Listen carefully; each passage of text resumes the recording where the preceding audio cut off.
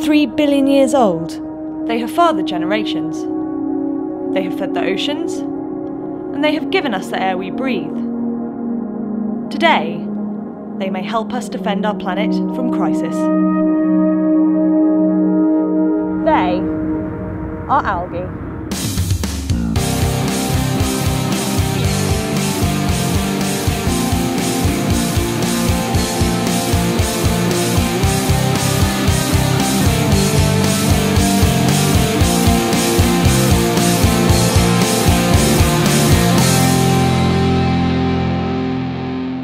This green slime, found in ponds, lakes and at the seashore, may not look like science's answer to preserving our planet, but it's thanks to algae that life on Earth even exists.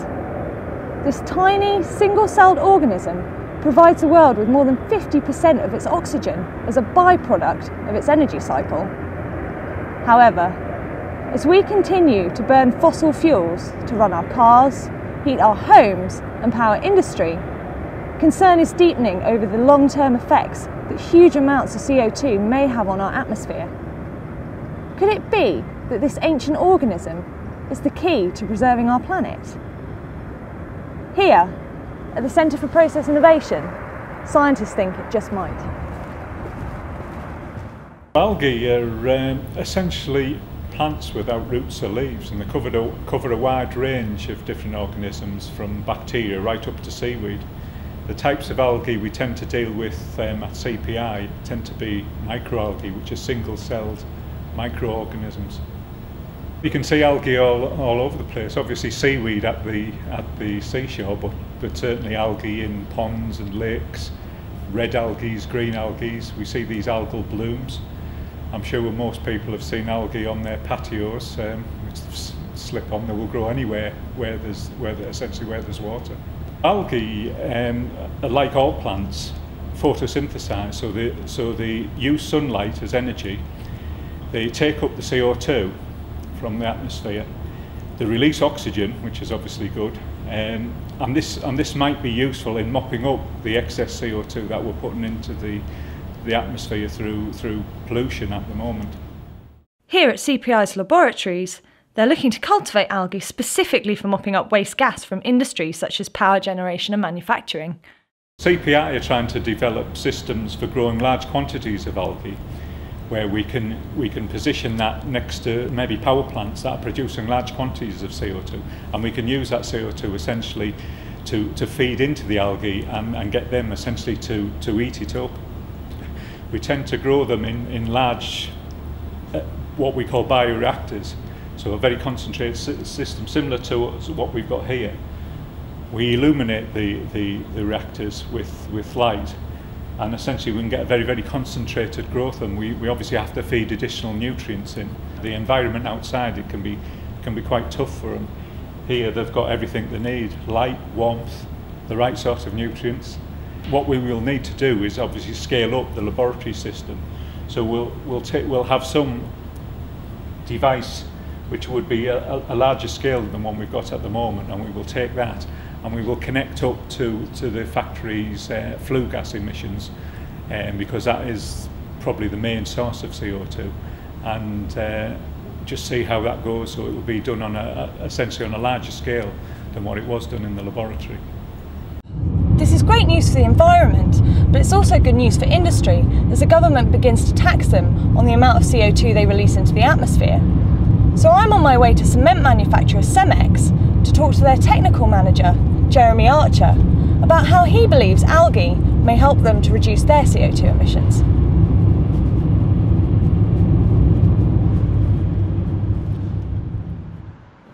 We need to find a solution to our CO2, our carbon dioxide emission problem. We make cement, we manufacture CO2 while making that cement, so we need to find a way of reducing the amount that we ultimately make. CO2 is a greenhouse gas. It's warming up the atmosphere. We all have a part to play in reducing CO2 emissions. So this is one of the ways in which Cemex is seeking to reduce its CO2 emissions. We're going through an experimental program at the moment with CPI and our partner companies, looking at ways in which we can speed up the rate at which algae is produced and also produce it in greater quantities. And once we've completed that program in the laboratory, we'll then try it out in the plant to see if it works with plant flue gas. The flue gas, I'm not sure if you can see it behind me at the moment, coming from the exhaust in the plant is mainly water. That's the steam you can see, but there's also a fairly high concentration of CO2, carbon dioxide in there. And so we'll extract some of that flue gas, we'll feed that into the water in which the algae is growing. That will increase the rate at which the algae grows, and the CO2 will be converted to carbon as part of the algae structure. But there's a catch. Algae don't actually make CO2 disappear. Once consumed, it's actually locked up inside the algae, sort of like a CO2 prison, and will be released when the algae dies. So is this really just a clever way to delay the CO2 from working its way into the atmosphere? I suppose the best way to think about algae is to think about trees. In the same way that trees transpire, they take in carbon dioxide. Trees are a known carbon dioxide sink. The carbon dioxide is locked away in the tree or in the tree structure until the wood is eventually burnt as a fuel. The same way that algae take in CO2 is locked away in their cell structure, and ultimately the algae can be converted into a biomass which can be burnt in the same way as wood can be burnt. Although when algae are burned as a fuel, they release the CO2 they initially captured from flue gas. This can then be utilised to grow a brand new batch of algae, keeping the carbon locked away in what's known as a closed loop. Not to mention, provide industry with an alternative energy source. We might use it to power the plant. We currently use a large range of different fuels to run the plant. We could also use it to ultimately perhaps to run our tankers. We have a large fleet of road tankers. So is algae a carbon superman or a bit of a damp squib? As a technology, it's a very simple idea really. The algae grow on CO2, you feed it CO2 into a nice nutrient solution with the algae, they take the CO2 up and release oxygen at the same time. So it doesn't come much simpler than that. I think within a decade this will be a source of fuel for industries like ours.